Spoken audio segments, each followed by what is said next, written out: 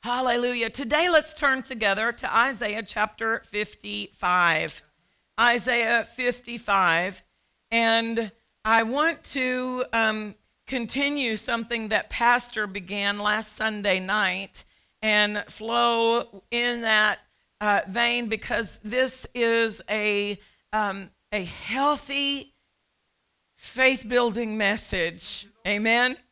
To take the highway. We're going to talk about the highway here. Isaiah 55:9, and the Lord is speaking. He says, as the heavens are higher than the earth, so are my ways higher than your ways, and my thoughts than your thoughts. Hallelujah. As the heavens are higher than the earth, my ways are higher than your ways, and my thoughts are higher than your thoughts. He wasn't disqualifying us from his ways or from his thoughts. He was acknowledging the difference and the levels upon which each of them operate. The ways of God are a higher way of living. The thoughts of God are a higher way of thinking. And so he's not comparing it to leave us down in the low way or the low thought, but he is compelling us, because in the previous verse he said, let the wicked forsake his way. So he's offering us a higher way. He's offering us the higher thoughts. Now let's look at Isaiah 35 and verse 8. Isaiah 35 and verse 8. And a highway shall be there. A highway. He said, my ways are higher.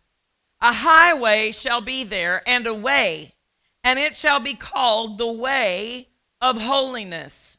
The unclean shall not pass over it, but it shall be for those. The wayfaring men, though fools, shall not err therein.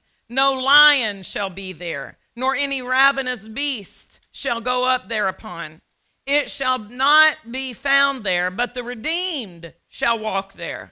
So this way, this higher way that God has, he identifies it as a way of holiness. And on this way of holiness, he said, even people who are unlearned won't err if they'll stay on the highway. If they'll stay on the highway, even if I'm unlearned, if I'm unskilled, if I'll just stay on the highway, I won't fall into the ditch, right? And then he says it's a protected way, that there's no devourer going to be able to reach you on the highway. No lion, no ravenous beast, they won't be found there. If you're on the highway, you're in a place that's already protected, and it says specifically, the redeemed walk there. This is our specific avenue to walk on. This is our way of walking. He said, and the ransomed of the Lord, that's us. Have you been ransomed? We were singing about that today. I've been purchased. I've been redeemed. I've been ransomed. The ransomed of the Lord shall return and come to Zion with songs and everlasting joy upon their head. They shall obtain joy and gladness, and sorrow and sighing shall flee away. So on this highway, there is a flow of joy and gladness that no one can take from us, because we are walking on this higher way of walking, this way of holiness. Now, holiness is not something that a lot of people think is important to learn about, because they put it into just a way of dress or a certain standard that different denominations have set up rules and regulations. But we want to be people of the Word. We are. And the Word says the redeemed walk in this way. So we want to know more about this way. We want to let the Word of God, not denominational regulations, but the Word. We want the Word to bring light to us so that we can walk in this way accurately and enjoy the benefits of this higher way of living that God has established for us. Now, I want to go back and just remind us something that Pastor said last Sunday night.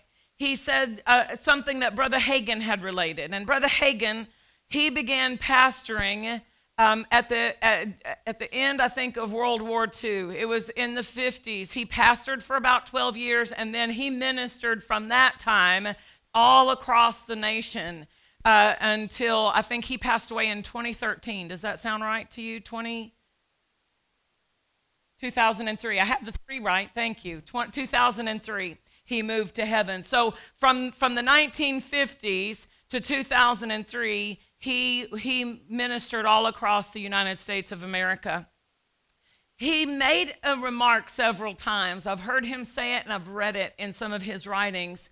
He said that during the 1950s, he noticed something about the body of Christ, the church in America. He said during the 1950s, it was not a common thing for the people in the church to have terminal illnesses. It was rare. Most of the people in the church did not have the terminal illnesses that he began to see later on in his years, in his traveling. He said he believed it was because people lived cleaner lives. And then he also said that he considered the way that the Holy Spirit moved in signs and wonders during the days of the healing revival. He attributed that moving of the Spirit of God to the cleaner lives that people lived. We know that the Word has outlined for us that this is the highway. This is a higher way of living in a way that is keeping my heart clean before the Lord. And again, we're not talking about regulations of a denominational teaching, but we are talking about how the Word of God helps us live in the light. Because there are even people in denominations that they might keep all of the outward expressions of what appears to be holy living, but they can have unforgiveness in their heart, and their heart's not clean before God with that unforgiveness in it. So we're talking about our heart. We're talking, it will come out in our lifestyle. I live a different life than I lived before I came to Jesus. And it's because I'm living by the Word, and in living by the Word, it sets me apart. Because I'm being a doer of the Word, I'm automatically set apart from some of the things that I used to do before the Word came into my life. There are things that I think that have, because of the Word, ways that I think, perceptions that I have, attitudes that I maintain, because the Word of God has set that as a boundary for me. It has set it as a standard for me. And I wasn't necessarily trying to not do the other, but just by being a doer of the Word, I set myself apart from the way that I acted before, from the way that I perceived things before. So this is what we're talking about. We're talking about living by the Word, by the Spirit, in a way that honors God and keeps our heart clean before Him.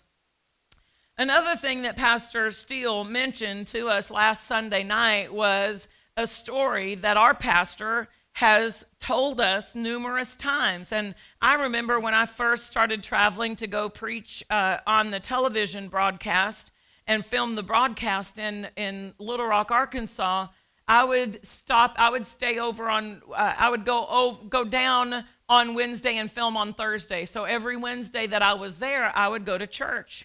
And there would be numerous times I heard Pastor tell this story in the pulpit, Pastor Caldwell. And then there were other times that we had the privilege while we were traveling with them, maybe to have lunch with them or have dinner with them while we were out on the road. Even, I remember one time he told us this while we were waiting for the airplane in a hotel, in an airport lobby, and during a layover.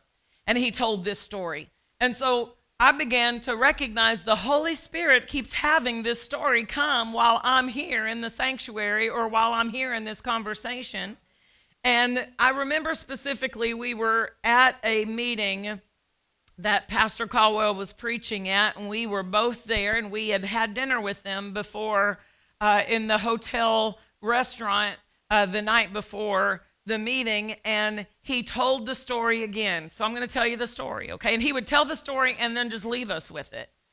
It wasn't like I'm waiting for the punchline. The Holy Spirit was the one who was bringing the punchline, right? So he would tell this story about when Oral Roberts wanted to start a ministerial fellowship. I believe it was called ICFM, International Christian Fellowship of Ministry, Fellowship of Ministers, and or faith ministers. He gathered a group of leaders from all across the country to come to a meeting to explain to them that the Lord was telling him to start this ministerial fellowship.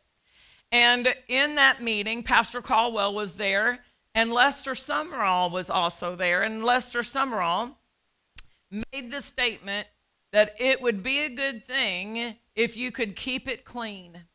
And then he looked at Frida Lindsay, who was the wife of Gordon Lindsay, who they started Christ for the Nations. But before that, Gordon Lindsay had been the one who had organized the ministerial fellowship of all of the men who were involved in the voice of healing, men and the women who were involved in the voice of healing. And that was the title of his group, the Voice of Healing. But during the 1950s, the Holy Spirit was moving in the United States of America in supernatural ways, and healings and signs and wonders were abundant and astounding. And so this ministerial fellowship that Gordon Lindsay had gathered with all of these ministers who were experiencing, supernatural healings, supernatural miracles. Eyes where there had been no eyes. Eyes formed in babies where there were no eyes before. Limbs growing out. Things that were signs and wonders just beyond a normal healing ministry. The group that they had gathered together would meet on a regular basis to pray. And as they prayed, and they came together and they were in unity and they were seeking God and they were setting themselves apart for the moving of God. As long as that was happening, the ministry outreaches that they were doing were experiencing the power of God. But Frida Lindsay said, when television came about, somehow we got a television put in the break room downstairs of the hall that we were meeting in. And then the prayer times started getting shorter and shorter, and all the ministers would hurry up and pray and then go downstairs to watch the wrestling matches. Pastor Caldwell would go through that entire story and then leave you right there. They would go downstairs to watch the wrestling matches. The preachers would go downstairs to watch the wrestling matches. Well, it was not long after that there was less and less and less of the moving of the Spirit happening in these meetings and in these in the different outreaches that they were having. That night after Pastor Caldwell told us that story, and again, we had heard that story numerous times, and always just perked our ears up to say, okay, what is the Holy Spirit trying to emphasize to us through that story? I have it in my notes because when Pastor received this it meant so much to me, I copied it down. On November the 6th of 2015, the Lord said to our pastor, when I say don't get caught, this was after we had met with Pastor Caldwell that night, and then the next morning, Pastor Steele got up and he's studying and he's praying about that story. He's praying about, Pastor Caldwell keeps telling us that story, and the Holy Spirit began to speak to him, and this is what he said. When I say don't get caught watching the wrestling match, I'm not referring to sin. What I am referring to is a slipping into a carnality which will cost the moving of the Spirit. This is not necessarily sin, but it will desensitize to the point that the Holy Spirit can no longer move that individual or that body in the direction he desires as quickly or as powerfully as needed. I thought it was interesting that the Holy Spirit emphasized that person or that church family, that body, talking about a body of believers. That there is a lifestyle that all of us, as we live according to the word, it causes a liberty in the spirit when we come together. Do you realize that? I was listening, and I shared with the praise team this morning, I was listening to Rick Renner this week. If you haven't gotten to hear Rick Renner's messages this week, I highly encourage you to go back. He's talking about the manifest presence of God. And in that teaching, he said there was a study done by Barna. And Barna is a research institute that studies things that happen in Christian churches all across the world. And they had done a study about the presence of God, and they had asked people, and it wasn't your nominal, only go to church on Christmas and Easter kind of people. It was people who attended church semi-regularly. Ask them, how many of you have ever experienced the manifest presence of God in a church service? And less than half could say they had ever experienced the manifest presence of God in their church service, or ever. And my heart just, first of all, went out to people who have never known what happens when you get in the presence of God, and how he helps bring things to light. He helps you understand areas that need to be changed. In that presence of God, when he manifests in our church services, how we are strengthened. Our spirits are strengthened, how we are liberated, things that we may have come in heavy, but we go out and without even understanding how it happened, we just say, I feel so much lighter. I've got such joy. It was because of in his presence, there's fullness of joy. Amen. And so I was saddened, but at the same time, I was so thankful for our church family. I was so thankful that we have in our church family people who are hungry for the presence of God, who, when we come together, we're open to him. We're desiring to not just come in and have a service and check our box and say, I've been to church this week and I did my duty to God. No, but we're coming together because we love him. And we want his word. And we want his presence. And we want his light to shine upon our path. And not everybody has that. I'm thankful for our pastor who has taught us how to respond when the Holy Spirit takes us out of our normal routine.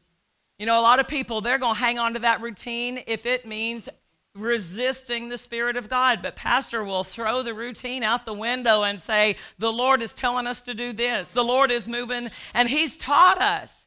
I know personally when I came, I would ask him when we first were married, and I would say, how do you know to stop and to do that? How do you know to stop and to give a word, or to stop and to speak in tongues, or to stop and to pray for somebody? How do you know that? Because I'd never been taught that.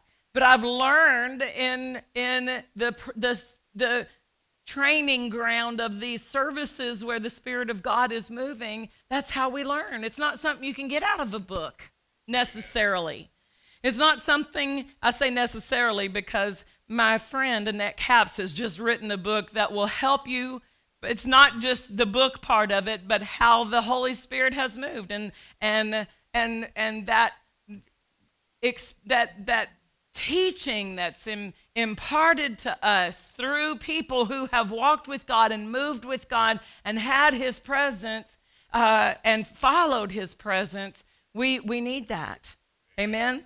And so when he said that when a person, it's not necessarily sin, but when a person becomes infatuated with the carnal things, or when it becomes more of an emphasis than spiritual things, Jesus said it this way.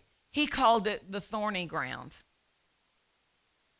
Because a lot of times when we talk about the thorny ground from Mark chapter 4, we're only emphasizing the cares of this world. because it was the first one, and it is one of the most often experienced by believers, to have to learn how to cast down imaginations and cast their burdens on the Lord and not be worried, right? But that's not the only thorn in the ground that choked out the word. He said there was a desire for other things. Lust is what it uses in the King James, but that is not talking just about a sexual lust. It can be a craving for other things, any kind of a craving or desire that takes a higher role or has a greater flow in our life than a desire for the things of God. Amen? He said it can choke out the word of God, desiring the other things more than we're desiring. So it's not a bad thing necessarily. It's not something that we would openly call sinful, X-rated, R-rated, vulgar. It may not be something that is openly, apparently sin, but it can be something that is gaining a momentum in our lives that is distracting or detracting from the momentum of the word in our lives. We want to be on guard against it. And he said that it will desensitize. That's what the Holy Spirit was speaking to us. He said it will desensitize. And then the Holy Spirit said to our pastor, before the wrestling matches, they prayed for the power, and the power always came. After the wrestling matches, they were content to live off a mere residue of what they once had, and the power waned. It weakened. The power of the Holy Spirit can only flow through any vessel to the point that the vessel open up and allows that flow. So remember, it says God is able to do it. Ephesians 3:20, right? God is able to do what? How much? Is he able to do enough? Is he able to do just enough? Exceeding, abundantly above what we ask or think. But where's the limit? According to the power that works in us. So our vessel is allowing or limiting. Our vessel, our willingness, our interest, our attention. He says, attend to my words. If people aren't attending to his words, they're not getting the light that comes from it. He said, attend. And he said in Mark 4, he said, the measure of thought and study you give to the truth you hear will determine the measure of revelation you get back. And that's the Amplified. But see, again, there we are, according to the power that works in us, according to the attention I give to the word, according to the measure of thought and study I give, according to my willingness for God to set me apart from some things. How many of you have ever heard of a Levitical priest in the Old Testament? You ever read through the Old Testament and they say the Levitical priest? When they were setting up the tabernacle in the wilderness, there were those Levitical priests. They were from the tribe of Levi. That's why they're called Levitical. But they were only allowed to do certain things in the outer court. But they didn't have a measure of sanctification that qualified them for the inner court. There was a different group of priests that could operate in the inner court, and the main difference in the group was their level of sanctification, their level of being set apart. That's a type and a shadow. We're not under the old covenant, but there's still a recognition that the more set apart I am for the things of God, the more willing I am to say, that might not be sin, but it's still flesh. It might not be sin, but it's still flesh. And I don't want to feed my flesh. You know what I found out about my flesh? If I feed it, it gains strength. If I give in to my flesh where my temper is concerned, or where impatience, let me use that one. Impatient. And I practice that impatience. And I get impatient at the line at the coffee drive-through, and I get impatient at the grocery store, and impatient here and impatient. If I practice that impatience, then you know what? It's a quick trigger. It's like it gains a momentum in my life. That's in any area of our flesh, whether it be unforgiveness, criticism. Woo, honey, you better watch criticism. Blessed are those who do not stand in the seat of the, or sit in the seat of the scornful. Criticism, comparing. The Bible tells us it's not good for us to compare ourselves among each other. Say, well, you know, you did that, but I would never do that. You know, they're letting their kids do that, but I would never. You're not them. And their kids are not your kids. So don't compare yourself, because then you put yourself in a position of that you're not qualified to execute judgment of what you would do in that situation. You're not in that situation. Amen. So do you see, criticism is a major, major area of the flesh that will lead us to sin. If we practice it, if we yield to it. I remember, and I've used this example before, but it's a good example, and the Lord taught me through it. That a pastor back in the day, he doesn't so much anymore, but back in the day, he liked to watch SportsCenter, and he liked the SportsCenter because they just hit you bam, bam, bam with all the headlines of who won this game and who won that game, and get to the point, man. You know, just tell me who won. I don't need to know all that other. You know, he's a headline kind of man. He's like, just give me the headlines. But before that show would come on, he would turn it on, be waiting for it, and there was this show called Around the Horn. And then in this show, we weren't really watching it. I would maybe be in there cooking or something like that. He would have it on waiting for the SportsCenter to come on. He wasn't as much interested in it. But it's all these men criticizing all the games and all the players in the games. Y'all might watch that show. You might like that show. But just let me tell you what the Lord showed me through that show. They would sit around, and I'm sitting there. I walked in the kitchen, out of the kitchen one day into the living room, and I've got my dish towel drying my hands, and I'm looking at that man, and he is just tore apart, this quarterback who played this play and just, you know, tore him up one side and down the other. And I looked and I said, if that man ever did play football, it's been a long time. He hadn't played football in a long time, right? You can tell by looking. He has not been playing football, but he is quick to criticize and run down this man who's given it his all on the field, right?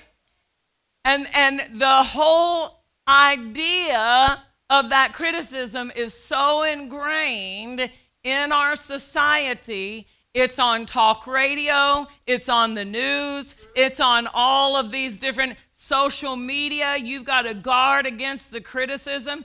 I saw a picture of Nellie. Y'all remember Nellie from Little House on the Prairie? And somebody had posted that, you know, that face Nellie could make on Little House on the Prairie. If y'all don't know, Google it. But Nellie, she was always the sour. She had a sour attitude. She was always, you know, I'm better than everybody else. And she would make the face that just like, you know, that disgusts me. And it had that picture, and it said, this is what other people are seeing as they're scrolling through your posts. And I thought, how true that is, though. How many people are in that, they are being trained by the habit of that scrolling to scroll and judge and scroll and judge and scroll and judge. And they're just looking at all of these posts, not to get encouragement, not to get edification, but to say, look what they're doing. And it can either be something they're comparing, I would never do that, or maybe I should do that, or whatever the case may be. We don't want to fall into the trap of the criticism, because that gives our flesh a momentum that will lead us over into an area spiritually that will cause us to sin.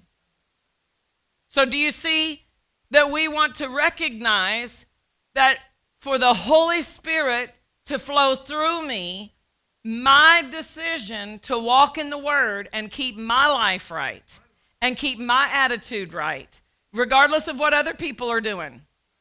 regardless of how other people are driving, regardless of all of the different opportunities we all have to respond in our flesh. We are under obligation to the word to respond out of our spirit. Amen? Because we want to be vessels fit for the master's use. Then the Holy Spirit said this, carnality, and then he put in parentheses, to this how Pastor wrote it out, wrestling matches.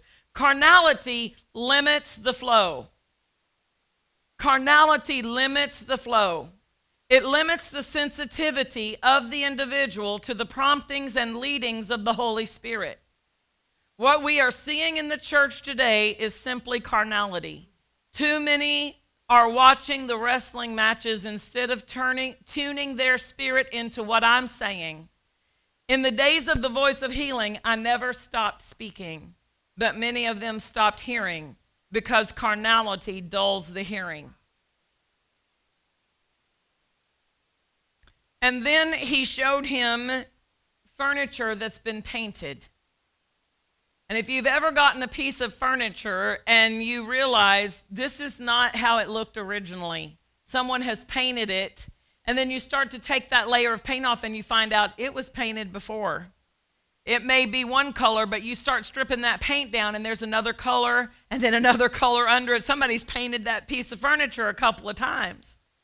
And the Holy Spirit used that illustration to show him. He said, in order to be sensitive to the Holy Spirit, any layers of carnality must be stripped away. Think of layers of paint on a nice wood table. In order to see the beauty of the table, the paint must be stripped off layer by layer. This is why many in the voice of healing were very great and powerful in the beginning, and now no one remembers them. And you know that's true. Most people don't. There were people who in their meetings, those miracles, those signs, but nobody knows their name today. Because it's not, God was the one who did the miracles. God was the one who did the signs. They were vessels, but they did not maintain their vessel to be used of God and to have the longevity.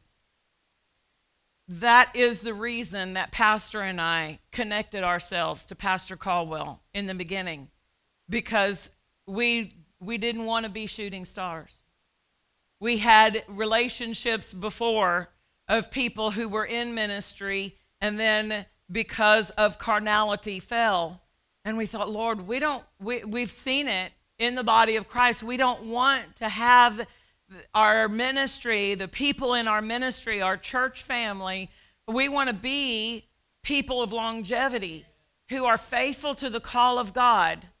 Faithful to the call of God, not trying to build a big name, not trying to make it big in ministry, not trying to, because there is this idea of glory that's not glory.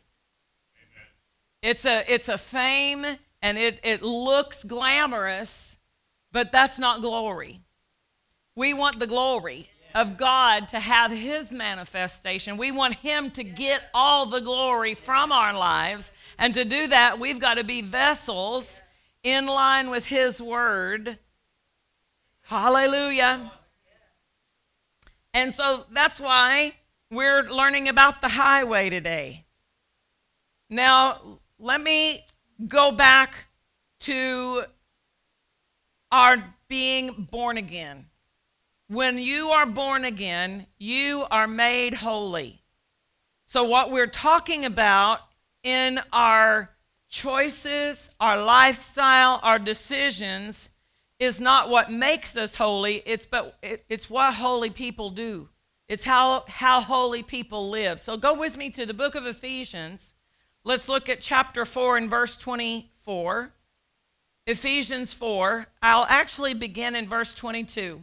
Ephesians 4:22. That you put off concerning the former conversation. Underline the word conversation, mark it. Many of you may have already marked it, and you may have written out the definition for the word conversation, because in the New Testament, it is not talking about verbal communication, although that's included. The New Testament definition of this word is lifestyle or behavior. Lifestyle or behavior. And he said that you, me, we put off. God doesn't do this for us. Angels don't come to help do this for us. The Holy Spirit doesn't do this for us. We put off concerning the former lifestyle, the former behavior of the old man, the previous, before Christ you. The people we were before Christ, if we allowed the behavior that we were living before Christ, it would gladly take the reins of our life and play out the same thing we had before Christ. But we put off that behavior. We put off that lifestyle. We say, no, I don't live like that anymore. I don't talk like that anymore. I don't judge people like that anymore. I'm not critical like that anymore. I don't lose my temper like that anymore. I'm not impatient. I've got the fruit of the Spirit. I walk in love. I am long-suffering.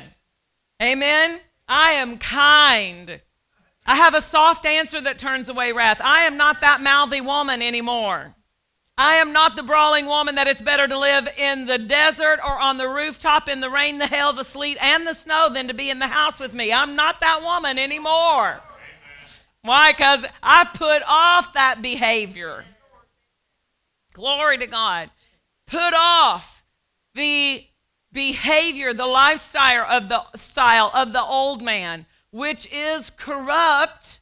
Notice, it will corrupt. The lifestyle is a corrupting lifestyle. The lifestyle is a destructive lifestyle. The lifestyle of the flesh will destroy good things.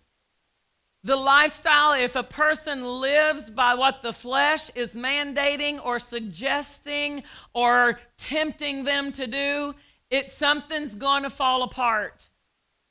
To be carnally minded is death. It's going to cause death to the job. It's going to cause death to the relationship. It's going to cause something to decay. Put off. That's what. Don't fight with it. Don't struggle with it. Oh, my flesh, my flesh. Yeah, my flesh keeps. No. I put that off. It didn't tell me to fight with it. Put it off. Why? Because it is corrupt. How is it corrupt? By its cravings. The deceitful cravings. The cravings lead to the corruption. The craving for 4 pieces of chocolate cake will never make you healthier. The craving for that is not making you healthier. Yeah, but I want it. I need pie after I eat. I got to have something sweet after I eat. The craving, it's not because your body says there is a nutrient in that pie, but it's cherry pie. Now all of the nutrients been boiled out of those cherries.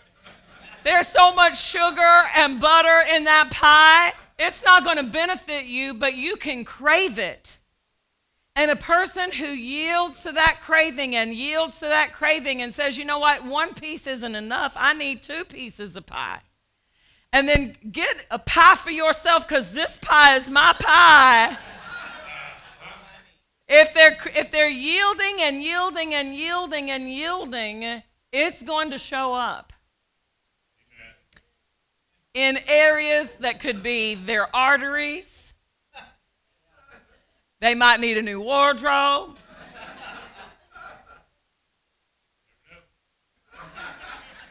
It's not going to be a benefit of muscles. It's not going to be, look how healthy I am. Why? Because it's a craving that came from the flesh, and it's deceitful. It makes you think I'm pleased with this because I'm tasting something that gives me pleasure, but it's deceitful because it's actually harming. And so people who say, well, I just need a little drink to help me relax, that's deceitful. It's deceitful. The Bible, people say, well, Jesus turned water into wine. You don't see him drinking that wine. There's no scripture that says he drank it.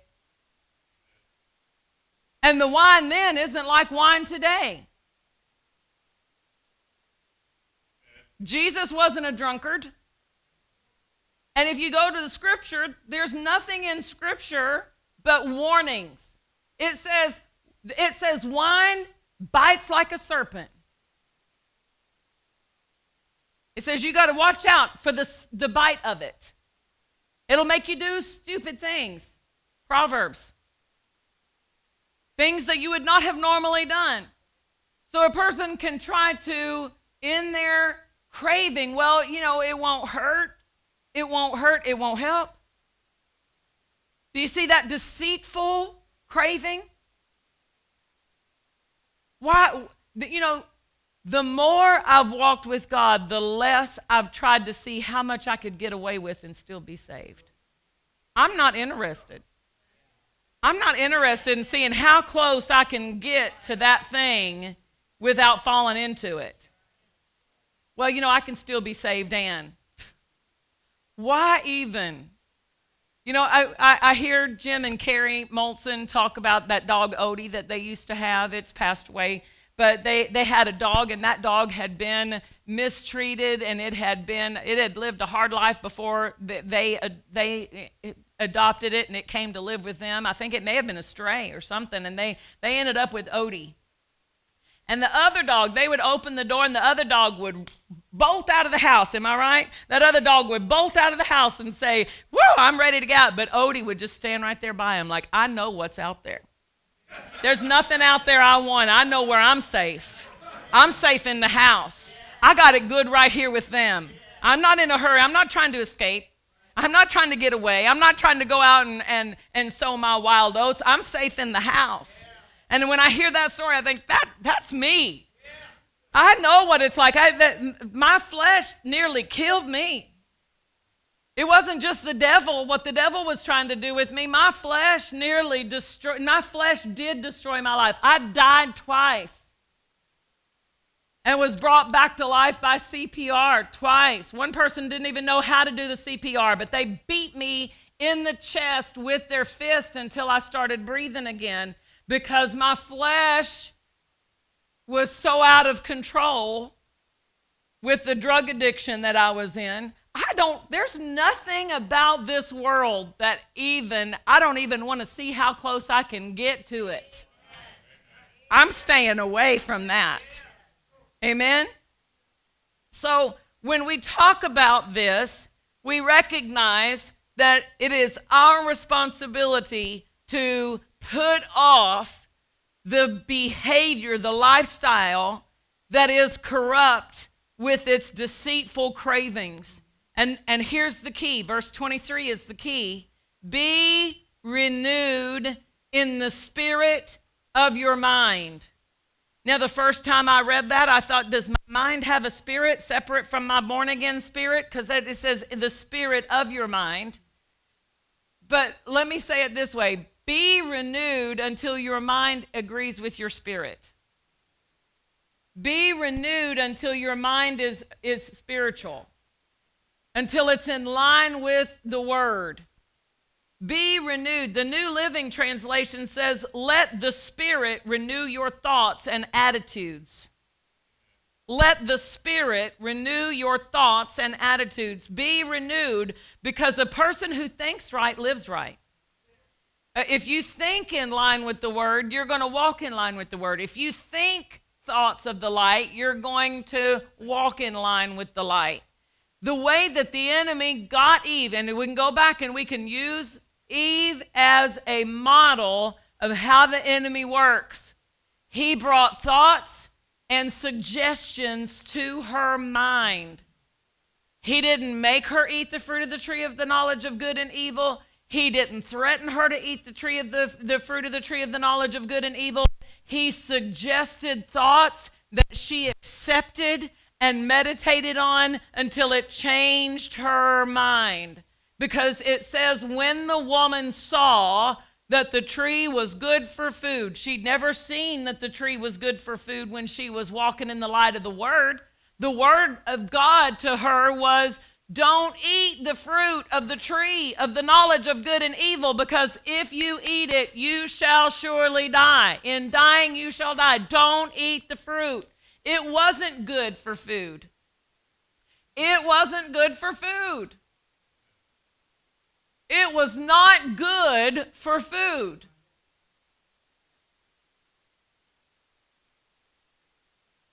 But when she saw that it was good for food, she saw something that was contrary to truth.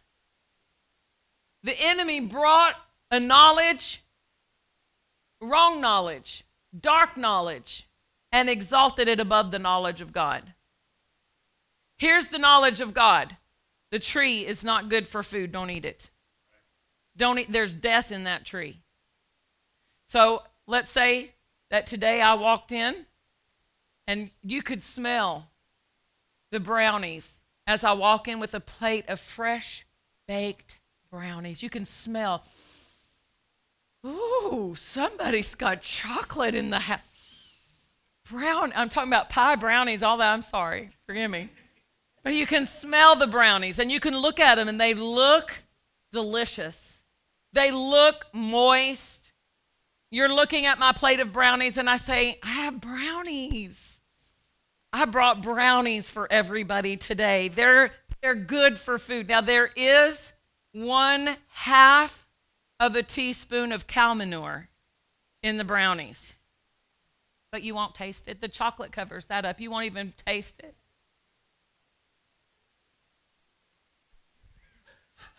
Smell them. Look at them. There is a knowledge that will direct your behavior. Knowing that there is 1/2 teaspoon of cow manure is enough knowledge that no matter what it smells like, no matter how tantalizing it may appear to my eyes, I have enough knowledge, I'm not touching that. Amen. Do you see? She ate the brownies. There was death in those brownies. There was death in the fruit of the tree of the knowledge of good and evil. But she overrode what the knowledge was to go with what her senses told her. And the enemy uses the same tactics. The Bible says we are not ignorant of his tactics, his devices. He still operates the same way with suggestions. Well, it won't hurt you to do this. Well, God's not going to care if you do this. Can you believe how they talk to you? Are you going to let them answer you that way? You better go in there and give them a piece of your mind. They pulled out in front of you on the interstate. You need to throw up your hand. Pick a finger, right? No, that's not how we respond. Why? There's danger in that response. Amen. Hallelujah. And so the renewing of the mind, taking the knowledge of God and giving it a place that directs my behavior. This is not a religious hardship or a regulation that becomes, oh, I can't go. Here's what some people would say. Well, I can't go see that movie because that movie, I can't go see it.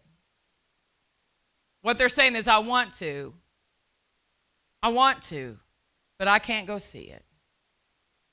Like, y'all need to feel sorry for me because I'm so saved I can't go see that movie, but I wish I could go. I wish I could go, but no, I can't go see it. No, listen, I don't want to see that movie. If they're going to use my God's name in vain, I'm not giving my godly money to it.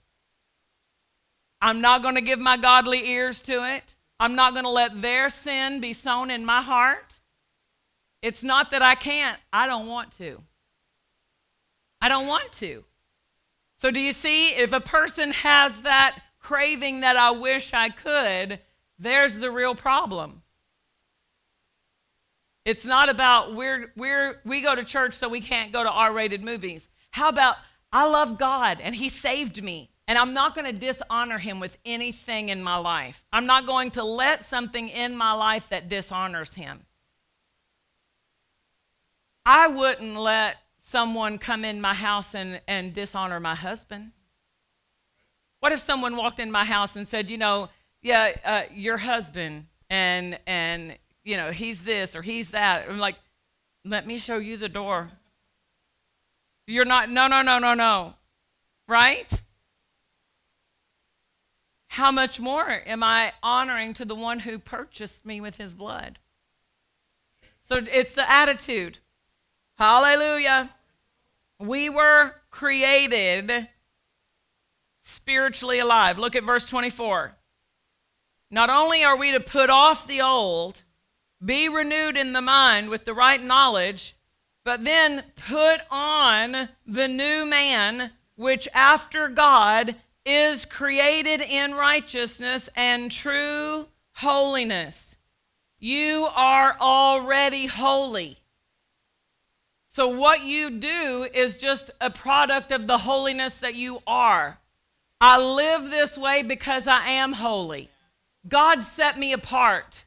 I'm a blood-washed person, which sets me apart already. Do you see that? I'm created holy, and because I'm holy, I'm going to walk in line with that.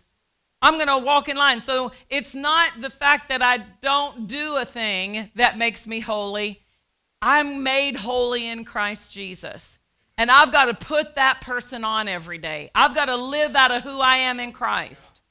That's why we have spent weeks and weeks and weeks talking about our place in Christ. When you know who you are in Christ, you will live easily out of that person that you are in him. In him I live, in him I move, in him I have my being. So if I see myself in Christ, if I live out of that born again, new creature in Christ, I'm going to access all of the equipment that's in that place in Christ. I'm going to live out of all the power that's in that place in Christ. The Apostle Paul said it this way in Galatians chapter 2. He said, I am crucified with Christ. Nevertheless, I live. Yet the life that I live is a different life than I lived before. The life that I live in Christ. I'm living by faith in Christ. I'm living his life in me. It's not my power that's trying to keep myself from doing wrong things or things that would feed my flesh. It's the power of Christ in me that's helping me say, I don't need to fall down to that low way of living. I'm on the highway. I'm going to take the highway. I'm going to live on the highway. And on the highway, there's automatic protection. On the highway, there's automatic joy. It's not a deceitful lust that gives me pleasure in sin for a season, but it's an everlasting joy on my head. It's an everlasting joy that I get up and I have access to the joy of the Lord, which is my strength every day. I never have to have a down day. I'm not in and out, up and down. I'm not here and there. I'm not experiencing blue Mondays or hump Wednesdays or freaky Fridays, because every day is a faith day. Every day I'm a righteousness of God in Christ Jesus. Every day the joy of the Lord is my strength. Every day is a day that the Lord has made. I will rejoice and be glad in it. Why? Because I'm living a highway. The most miserable time in my Christian life was when I was carnal, because I was too saved to enjoy sin anymore. But I was not living the life of the Word because I was carnal. It was miserable. Pastor and I talk about our marriage when we first got married. And people say, what's the difference between your marriage then and your marriage today? We grew up. We were both adults, but we were both spiritually immature. Even with the call of God on his life, even with the anointing, we had areas of the flesh that dominated our conversations that ended up in being very heated conversations, arguments. Why? Because we were both fleshly. And what happened was we started walking in love. Instead of him yielding to anger, he said the scripture that the Lord gave him was a man who cannot control his spirit where anger is concerned is like a city without walls. There's no protection for your life. And so every time he would want to get angry, and y'all have heard us tell the story of I would go lock myself in the bathroom because I thought we were going to fight. I thought he's going to hit me because that's what I came out of before Christ. And so he's on his knees, putting his face down to the crack in the bottom of the door, shouting at me to come out from under that, come out of that bathroom. Like I'm going to hear him better if he's down there shouting through the bottom of the door. And I'm like, I'm not coming out of there till you calm down. And then I was just as bad. I would get mad at him and I wouldn't talk to him for days. I'd be like, yes, okay, whatever. I was just cold. It was the ice age. We called it the ice age. It was carnal. But you know what happened? Both of us started walking in love. Amen. Both of us started applying. I started applying. A soft answer turns away wrath. Proverbs 31. I started applying it to my life. 1 Corinthians 13 saved my marriage. But if we had not grown up in the Word, we would have still been fighting the same battles with our flesh because of the carnality. Christians love Jesus, on our way to heaven, but living miserable because carnality. You're too saved to enjoy sin, but you haven't started walking in the Word enough to enjoy the highway. That's not us. We're people of the Word. Amen? So, 1 Corinthians 9. We are the righteousness of God. We are holy. We are created in righteousness and true holiness. 1 Corinthians 9 again gives us our responsibility. It says, verse 27, I keep under my body.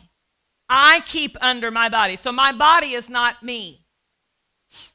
The I is the born-again spirit of man, the new creature created in righteousness and true holiness. Put on the new man. The I is the new man. I keep under my body. So my body has to be kept under. And he says this, I bring it into subjection. I bring it under. I keep it under. I bring it into subjection. What is subjection? Subjection means you're going to obey me. I've got a puppy. I'm teaching her who's boss. Right? You're not boss. You don't get to pull me down the street. Your body doesn't get to dictate the direction of your life. You bring it under subjection. You bring it under subjection. He said, I, the spirit of the born-again me, I keep under. I bring it into subjection, lest that by any means, when I have preached to others, I myself should be a castaway. This is the Apostle Paul, who wrote 2/3 of the New Testament, telling us that every one of us have to keep our flesh under subjection to the Word of God. No one is exempt from this. No one is at a place where they can say, you know what, it doesn't matter what my flesh does. No, we all have the responsibility to keep our body under subjection. Look at Romans chapter 7, and we'll bring it to a close here. Romans 7, verse 4. Wherefore, my brethren, you also are become dead to the law by the body of Christ, that you should be married to another.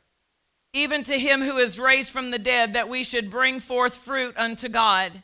For when we were in the flesh, the motions of sin, which were by the law, did work in our members to bring forth fruit unto death. But now we are delivered from the law, that being dead wherein we were held, that we should serve in newness of spirit and not in the oldness of the letter. We are not debtors to our flesh. We serve God in the newness, or the born again new spirit that we are, created in Christ Jesus. We live out of that life that is in us because we accepted Jesus as Lord. Before I accepted Jesus as Lord, I didn't have any help on the inside of me. But when I accepted Jesus as Lord, his life is now in my heart. And I can choose to live out of that. Let me give you an example. The Bible says that the love of God has been poured out in your heart. The Weiss translation says that it is constantly being poured out in your heart. So you always have access to the love of God as a believer. That means you are never in a position, in a situation where you said, well, I just could not forgive that person. No, I always have access to the love of God. I have to choose to yield to it. I have to choose to yield to that love. That's my decision. God's not going to make me forgive. God is not going to make me walk in love to that person. I have to choose it, but he's always making it available to me. Do you see that? The same is true about any other area. The life of God is in me. I have to choose to yield to it. I have to choose to say, am I going to walk in the spiritual supply that is in me because Christ is in me, or am I going to walk out of what my flesh wants to do in this moment? Because my flesh would like to give them a piece of my mind, or my flesh would like to do this, or whatever the case may be. But I have to choose. God's not going to make that choice for me. And that's what we see here in Romans chapter 7. Look at verse 22. Oh my goodness, it would benefit us to read verse 15 and 16 first. For that which I do, I allow not. Does that sound like a predicament? The thing that I'm doing, I did not want to do that. I don't allow that, but I did it anyway. For what I would, that do I not, but what I hate, that's what I'm doing. Can I see that in the Amplified, verse 15 in the Amplified? For I do not understand my own actions. I'm baffled, bewildered. I do not practice or accomplish what I want, I wish, but I do the very thing I hate, which my moral instinct condemns. Anybody ever done that? Why did I eat another piece of the pie? It's too late then, I did it. Why did I answer them? Why didn't I just bite my tongue and walk away? Why did I have to say that? Why did I honk my horn at them?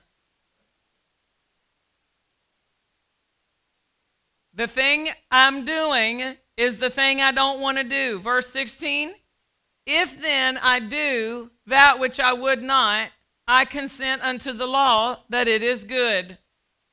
Now then it is no more I that do it, but sin that dwells in me. For I know that in me, that is in my flesh, dwells no good thing. There is nothing good in the flesh. The good in you is in your spirit. And your spirit is always going to respond to the word. If you are knowingly responding different than the word says, you are violating the word.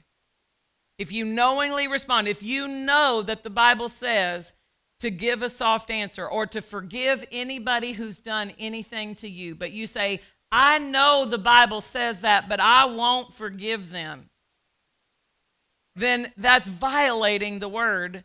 And that's where the light can't move any further in that area in your life until you respond to the light of the word where that's concerned. Hallelujah. Verse 22. I delight in the law of God after the inward man, but I see another law in my members, warring against the law of my mind and bringing me into captivity to the law of sin which is in my members. O wretched man that I am, who shall deliver me from the body of this death? I thank God through Jesus Christ our Lord. So then with the mind, I myself serve the law of God, but with the flesh, the law of sin. How do I get out of that carnal yielding to the flesh? Through Jesus Christ. I've got to look to him. I've got to ask for his help. I've got to yield to his life in me. This is not just your willpower. You have to submit your will to the will of God, yes. But it's not willpower alone that we do this by. It is by the life of God in me. That makes it so much easier. It's not a fight that I'm fighting with my flesh. My flesh is crucified. I keep it crucified. I keep it where Jesus put it. Under subjection. So the original victory began with Jesus. It's got to continue with Jesus. The victory over my flesh started with Jesus, and it won't be maintained any other way. My relationship with him strengthens me to walk in the Spirit. He said, you be united to me. Abide in me, and I in you. That's the connection. We abide in him. His life in us gives us the victory over the temptations, the cravings, the designs of the flesh, so that we can live according to his word. It's not by our normal human strength. It's by the spiritual strength he provides in his life. Hallelujah. Through Jesus Christ our Lord. That's how we're delivered from it.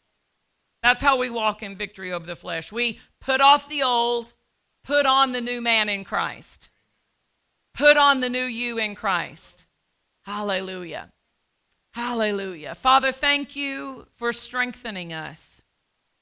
Thank you for revealing to us the victory we have in Christ.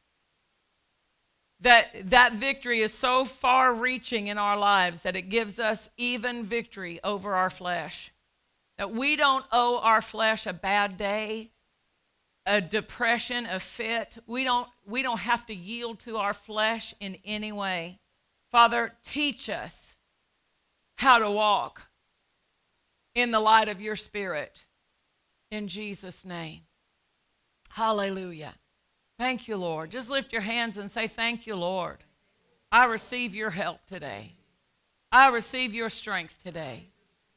Father, your light, the light of your word, is the light I want in my life.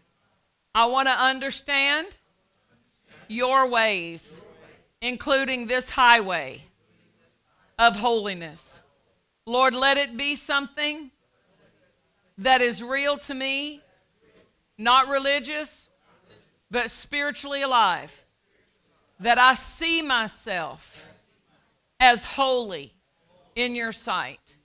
In Jesus' name. Hallelujah.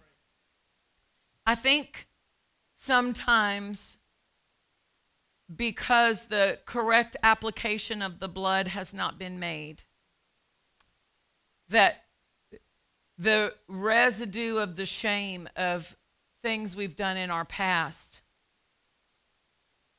maintains in the mind an image that I'm not worthy, or an image that I'm not holy. Let me use that specifically. You're not holy because of anything you've done. You're holy because of everything he's done. So the holiness, you've got to look to him to see yourself holy. He said you were created in holiness. Talking about the new birth. When you were born again, you became holy. If you've done unholy things since that time, the blood of Jesus will cleanse you. If you'll repent and say, Lord, I shouldn't have acted that way. I shouldn't have watched that. I shouldn't have let my eyes see what I saw. I should not have had that attitude against that person in my heart. I repent for it. Whatever it may be, if you'll repent for it, the blood cleanses you. And now he says, if you walk in the light as he is in the light, the word cleanses us. Amen? And so that cleansing is an ongoing cleansing in our life. Whenever we need that cleansing, he's available to cleanse, to help us walk in that holy lifestyle, that highway. We're going to receive the Lord's shed blood and broken body in communion today. I'm going to ask the ushers if they'll begin to distribute that. In this, I want you to make a conscious acknowledgement that you're holy. Because for you to walk holy, you got to see yourself holy. If you don't see that you are holy now in Christ, it'll make it difficult for you to walk that way. Hallelujah. The purpose of communion is remembering. And it's a remembering that has a spiritual significance. It's not just a remembering for a reason to be sad. We're not sad about the victory we have because of this broken body or this shed blood. We're not to be sad at what happened to Jesus. That's not his motive for going to the cross. That's not his motive for receiving the stripes on his back. His motive was that we would be whole, that we would be cleansed, that we would be in covenant with God through his blood. This is the blood of the covenant. I have a covenant. This is the blood of the covenant. Through this blood, I'm in covenant with God. For me to honor the blood is for me to receive everything that the blood does for me. That's what really honors the blood. If I say, yeah, I honor the blood, but I'm not righteous, or I'm not holy, then that's not honoring. That's giving lip service to say, I honor the blood, but it didn't make me holy. According to God, it did. We are justified through this blood. Nothing else could make us holy. Only the blood could make us holy. So for us to accurately honor the blood, we need to agree with everything it says we are. That's really honoring. You said I'm righteous. You said I'm holy by this blood. So I agree with that. I accept it, and I'm going to walk in the light of that. You said that this is your body broken for me to be made whole. This is my wholeness. Through this, I'm whole in my body. Through this, I'm whole in my relationships. Through this, there are no broken places in my life. The power in your brokenness will make my life whole, will restore my life completely. That's what the word salvation means, is restoration. This is my restoration. That's what I'm receiving today. I'm not receiving a cracker. I'm receiving restoration. I'm receiving wholeness. I'm not receiving juice. I'm receiving covenant. Every benefit, every privilege, every right, everything that is mine by covenant, including my holiness, my righteousness, I'm receiving it with my faith as I receive this. 1 Corinthians 11, we'll put it on the screen so that you can hold on to what you've got in your hands. 1 Corinthians 11, verse 23, the Apostle Paul said, I have received of the Lord that which also I delivered unto you, that the Lord Jesus Christ, the same night in which he was betrayed, took bread, and when he had given thanks, he broke and said, Take, eat, this is my body, which is broken for you. This do in remembrance of me. Father, we approach the broken body of our Lord Jesus with an anticipation of the wholeness that you have provided in this supply. Lord, we are restored to wholeness in every area of our life. Your power is at work to make our lives complete.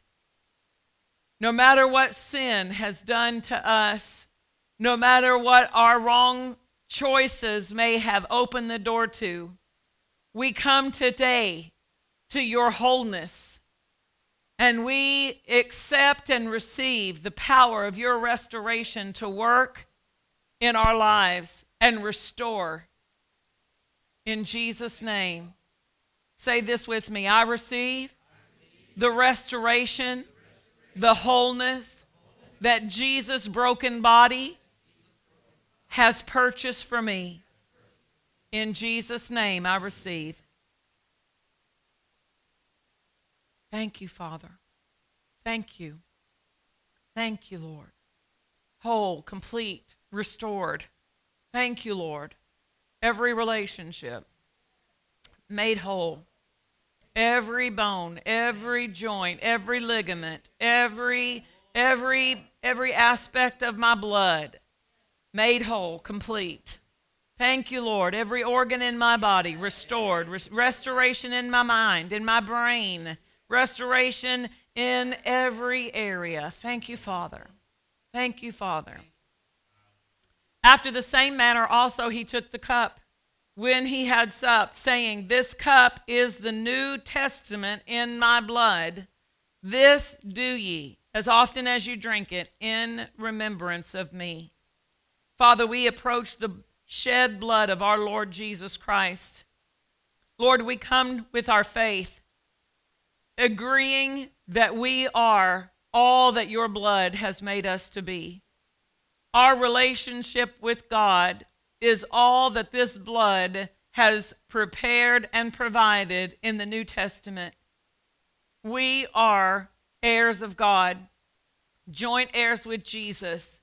We are the children of God, and we receive the benefits of the covenant with great thanksgiving. In Jesus' name, amen. Thank you, Father. Thank you, Lord. You're so good to us. You're so good to us. Thank you for our covenant. Thank you for our covenant. Hallelujah. Hallelujah. Thank you for our place in the family. Thank you, Lord, for our place in the family. Thank you, Lord, for eternal life. Thank you, Lord, for eternal life. Hallelujah. Hallelujah. We as believers have received and celebrated the provision of our Lord Jesus Christ. But I do want to give an opportunity, if you're here today and you've never accepted Jesus as Lord, everything that we've been discussing and receiving on this morning is a result of the relationship that we have with him. And to enter into that salvation is by choice. We have to choose to accept Jesus as our Lord. When we accept him as our Lord, we receive every benefit of his lordship, which includes being born again, the new life in Christ, old things being passed away and all things created new. It includes that liberty that we're no longer debtors to sin or to our flesh to live after our flesh. It includes our living forever connected with God. But it is a decision. If you're here today and you've never accepted Jesus as Lord, I do want to give the opportunity. If you would lift your hand and say, Michelle, I don't know Jesus. I don't have a relationship with him, but today I want to make him my Savior and Lord. I want to give you that opportunity. Hallelujah. Hallelujah. I want to pray for the sake of those who watch us through live stream, because I feel that there may be somebody watching us who does not have a relationship with the Lord. So if you'll allow me to pray this prayer with them, just say this with me from your heart. I believe God has raised Jesus from the dead. Jesus died the death on the cross for me. Today, I accept Jesus as my Lord, as my Savior. Come into my heart. Wash me in your blood. Make me that new creature in you. Fill me with your Spirit, that I can walk in your plan for my life. In Jesus' name. The Bible says that when we believe in our heart that God has raised him from the dead, and we declare or confess with our mouth that Jesus is Lord, we are saved. Amen. Hallelujah. That decision of the heart is a spiritual decision, and it changes our lives for eternity. Amen. I'm so thankful for the Lord. Did you receive today? Amen. I know you did. Thank you for your attention. Please stand with me to your feet. Join us. Praise the Lord. We do need to give the announcements. So can you sit down for just 1 second? We don't want you to miss what's going to happen at Faith Builders. Would you play our announcements for us? I'll stay right here so we won't tarry any longer than we have to. Mark your calendars as well. He's probably already turning things off back there. I apologize. We don't want you to miss. We've got some important things coming up in May and June, and we definitely want you to prepare your calendar for these events. And despite that, we worked hard on the video to make the video, so we've got to at least play it, you know. Hallelujah. It's because I put pressure on you last minute.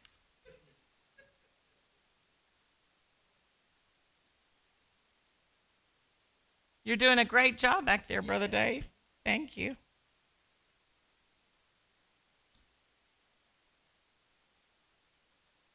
Praise the Lord. Do you want to come give our announcements for us? We have coming up in May, go ahead and mark your calendars here. We have Dr. Jerry Savelle will be with us Thursday the 19th. It is a Thursday, so we will have our normal service on the 18th, but then on the 19th we have this special service with Dr. Jerry Savelle at 7. And so come early, get a seat. We have also we've invited our church family from Faith Builders Raytown. So we're hoping that a lot of them are able to come over, as well as Pastor Hernandez's church in Olathe. We've invited them to come out as well. So we're expecting the flow of the Spirit and the Word of God in this meeting. And then coming up in June, we've got Sister Pat Harrison with us. Is she in June or July? June the 19th. At both services. That is a Sunday, and so she will be here for both services, 10 a.m. and 6 p.m., and she always brings a great insight into the Word and flowing with the Spirit of God, and so definitely mark your calendars. Am I missing anything else? Men's meeting, June the 17th. You can sign up for that. I think Pastor's doing something special for you on a Zoom meeting so that we can have everybody together from both campuses. And so sign up for that in the front as you enter in. Praise God. Thank you. We'll play the announcements tonight. We'll be ready for it tonight. Stand with me to your feet. Thank you for your patience today. Let's declare the vision of our church. The vision of our church will always be to build people's faith and frame their world by the Word of God, you and I will always be world changers. God bless you. Thank you for joining us for this message. We would love to hear from you. If you have a prayer request or want to share how this message has helped you, send us an email at main@buildfaith.net. This message and many more materials are available to you free of charge, can be found at buildfaith.net or at any of our location media stores. As always, keep the switch of faith turned on and build your faith and frame your world by the Word of God.